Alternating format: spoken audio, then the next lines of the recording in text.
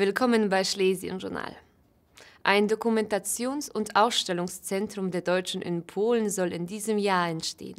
Dieses Projekt steht seit mehreren Jahren auf dem Programm der Deutschen in Polen. Doch bislang wurde es nicht umgesetzt. Im November 2019 hat der Bundestag eine zusätzliche Förderung für die deutsche Minderheit in Polen zur Verfügung gestellt. Aus diesen Mitteln soll unter anderem das Dokumentations- und Ausstellungszentrum der Deutschen in Polen aufgebaut werden.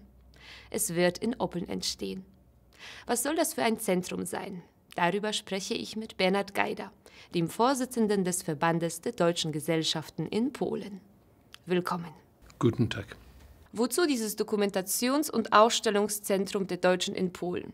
Was wollen die Deutschen in Polen damit bewirken? Das Dokumentations- und Ausstellungszentrum ist wieder eine zweite Einrichtung, die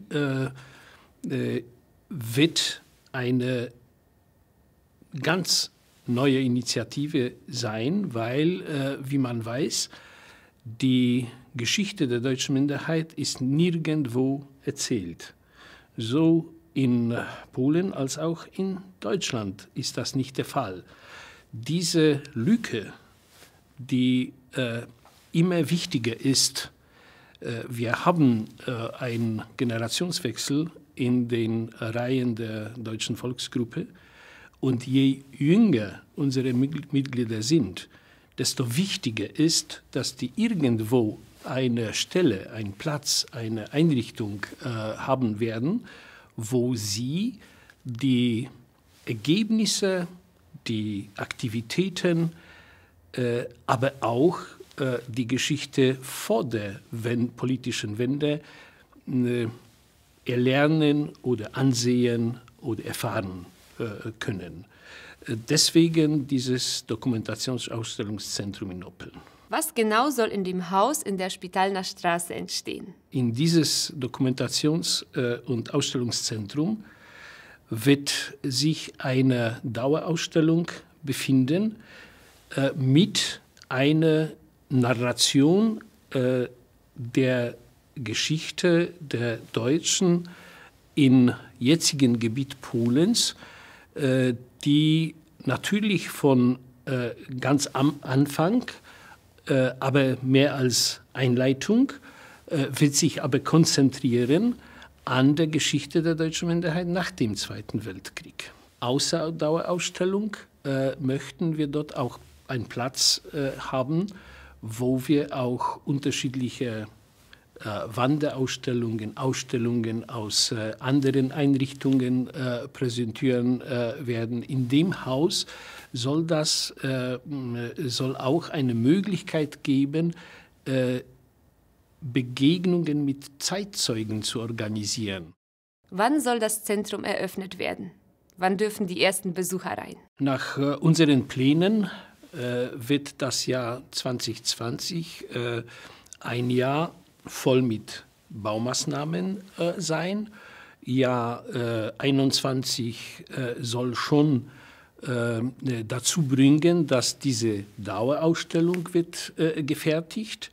Und wenn alles mit den Finanzen und mit den Plänen laufen wird, nach den Plänen, und da werden wir die Möglichkeit haben, die ersten Besucher im Jahr 2022 hier begrüßen. Das Zentrum soll nun entstehen, das steht fest.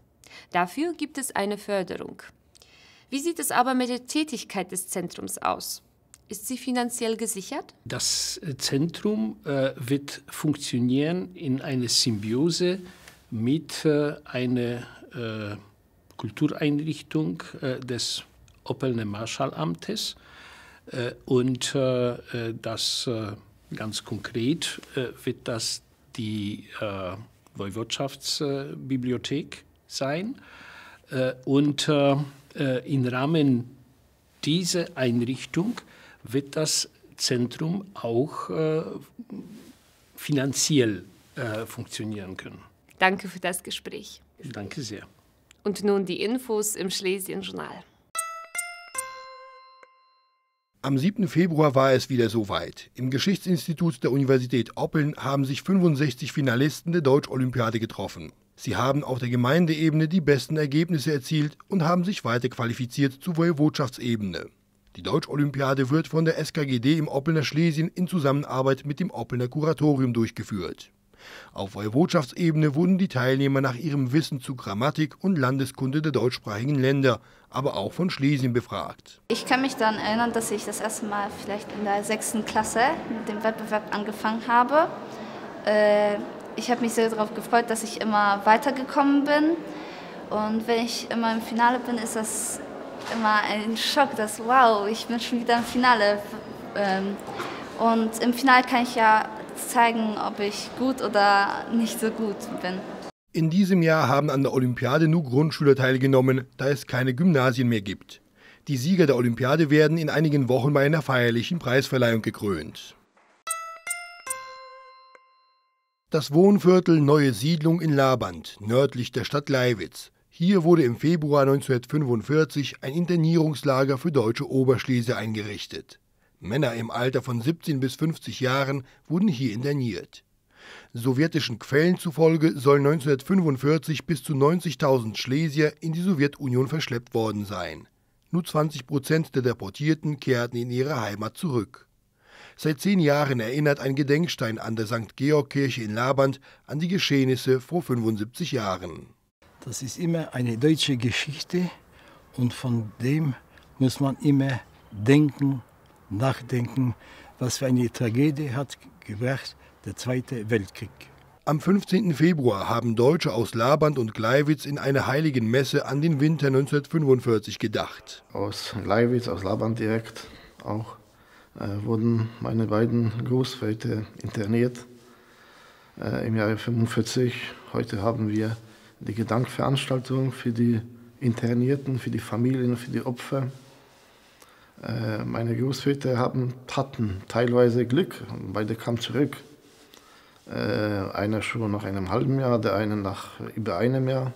Aber infolgen des Leiden, der Krankheiten und so weiter sind beide sowieso im Jahre 1947 verstorben.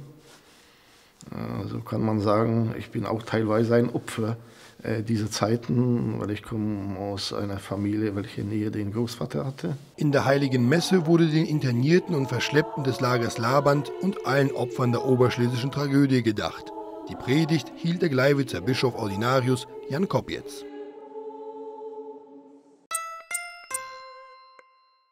Genau am 16. Februar vor 30 Jahren ist die deutsche Minderheit in der Woiwodschaft Oppeln gegründet worden. Die Männer und Frauen der ersten Stunde und ihre Mitstreiter haben an diesem besonderen Jahrestag an die Ereignisse von damals erinnert, an die ersten illegalen Treffen und das mutige Handeln der DFK-Gründer. Die Jubiläumsfeier fand in Gogolin statt, dem Ort, wo alles begann. Das ist angefangen 88, so ungefähr Februar, nicht Februar, Juni, Juli, so ungefähr. Da haben wir uns getroffen beim Johann Kroll. So, von Anfang war eine ganz große Gruppe, da waren uns ungefähr so 40 Mann. In die Stube war kein Platz, aber dann nächstes Mal haben wir uns getroffen, da waren wieder wenige. Und der Johann Kroll hat gesagt, das wird nicht leicht. Der aus Gogolin stammende Johann Kroll gilt als Gründungsvater der Oppelner deutschen Minderheit. Durch Unterschriftenlisten wollte er beweisen, dass es noch immer Deutsche in Polen gibt. Die Volksrepublik hatte das stets bestritten. Es war ein langer Weg, eine Zeit der Angst. Doch dank unerschrockener Unterstützer ist die deutsche Minderheit am 16. Februar 1990 in Oppeln registriert worden. Es ist vieles geschehen auf verschiedenen Fachfeldern, sowohl in der Sprache, in der Kultur, im Sozialanliegen, aber auch in der Selbstverwaltung, sagen wir mal. Und das ist das Erfreuliche, was wir bis dato erreicht haben. Natürlich, wir müssen nicht nur nach hinten schauen, aber wir müssen auch nach vorne schauen. Und nach vorne zu schauen, für mich persönlich, ist weiter die Sprache, aber beziehungsweise die Jugendarbeit. Das ist für mich die wichtige Aufgabe für die Zukunft unserer Gesellschaft. Viele Mitstreiter konnten das 30-jährige Bestehen nicht mehr miterleben. Freunde und Wegbegleiter haben sie an diesem Tag aber nicht vergessen. Schon vor der Feier im Kulturhaus gab es eine besondere Würdigung auf dem Friedhof in Gogolin. Lieder, Gedichte und ein stilles Gebet. Kränze in schwarz-rot-goldenen und gelb-blauen Bändern. Damit sind wir am Ende der Sendung. Uns gibt es wieder in einer Woche. Bis dahin. Tschüss und auf Wiedersehen.